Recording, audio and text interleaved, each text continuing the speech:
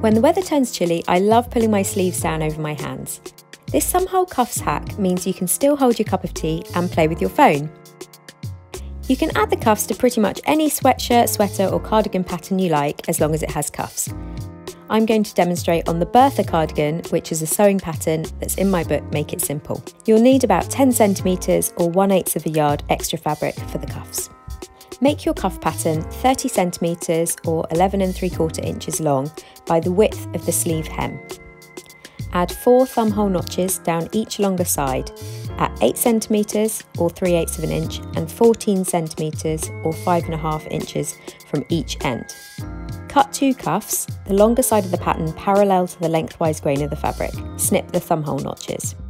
Fold the cuffs lengthways, right sides together, bringing together the notch seams. You can pin them if you like. We're going to sew the long edges on each cuff together, leaving the thumbholes unstitched. Using a narrow zigzag stitch on your regular sewing machine, sew from one end to the first notch, back tacking securely at each end.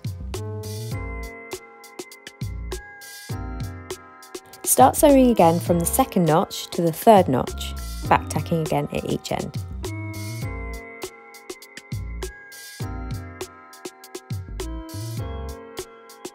Then sew from the fourth notch to the end, again back tacking securely.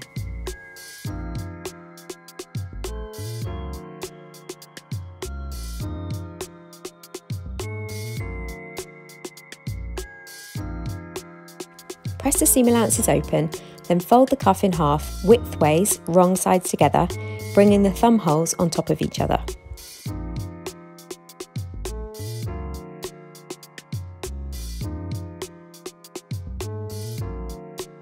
Hold the seam allowances on one side of the thumb hole so they're together inside the cuff. Reach inside the cuff with your other hand between the top 2 layers and pinch these seam allowances together from the inside between a finger and thumb. Carefully pull the pinched seam allowances out through the cuff opening so they're wrong sides out.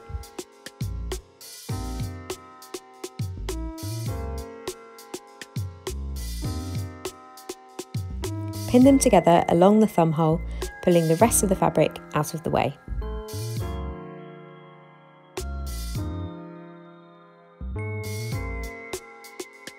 Stitch these seam allowance layers together across the hole with the 12mm or 1/2 inch seam allowance, being careful not to catch any other layers in the stitching.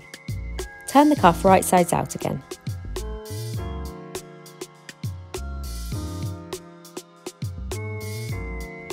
Pin and stitch the seam allowances on the other side of the thumb hole the same way.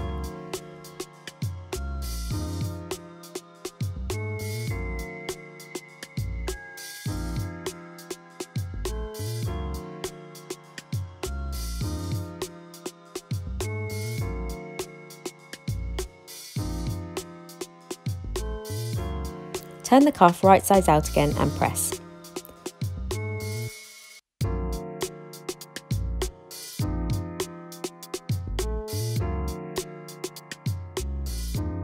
To make the thumbholes extra secure, you can top stitch a small bar tack at each end of the hole. Use a wide and short zigzag, so around 5mm wide by 0.7 to 1mm long. Repeat with the second cuff, then you can attach the cuffs to your cardigan or sweatshirt, aligning the seams. And that's it, snuggly DIY thumbhole cuffs.